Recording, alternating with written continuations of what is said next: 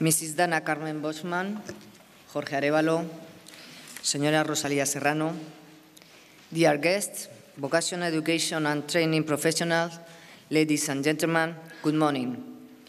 I am pleased to welcome you to this international encounter on vocational training jointly organized by the Basque Government and the European Commission. Thank you so much for taking part in this event. A special thanks to the people who have come to outside the Basque Country. I hope that during these days you will be able to work and to enjoy our beautiful country. We have 2 days ahead to know each other, to discuss and share our different experiences and ideas. No doubt, our main goals for all of us are to be enriched, to know different experiences and to know different ways of work.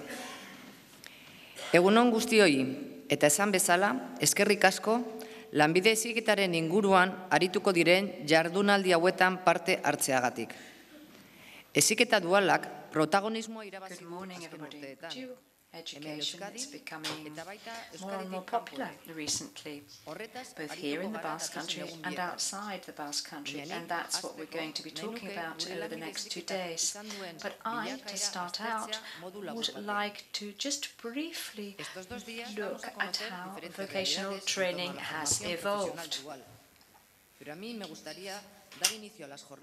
And that's how I'm going to start this event, looking at how VET in the Basque Country has changed over recent years. The current situation of our VET is thanks to the fact that it has changed a great deal, and a great deal of funding has helped that come about, and this has meant that we are well positioned in the current economic crisis, and we've got sufficient experience to face up to the changes from this position that we have of stability and being well prepared. As you know, there are a lot of changes, long-term changes, just out there on the horizon, and this is forcing us to modify many of the current realities and also changing the products that we produce. I truly think that the Basque Country has been able to drive forward a system that meets the needs that have gradually emerged. The Basque Country, we have a long tradition of change and adaptation of vocational training, adapting to the needs of companies and people. And this has meant that VET here in the Basque Country has become an international benchmark. For us, VET is essential for our economy to develop, for our companies, and it's important to improve jobs, and as well it is good for the welfare of our society. Our companies are changing the way they do things and also the way they are organized, because that's the only way we can carry on being competitive. And this adaptation leads to other changes which are also equally as deep. For example, the necessary skills that people need to be employable. Companies want new professional profiles characterized by high skills, adaptability, and high levels of specialization, so that workers can actually respond to the needs of global competition.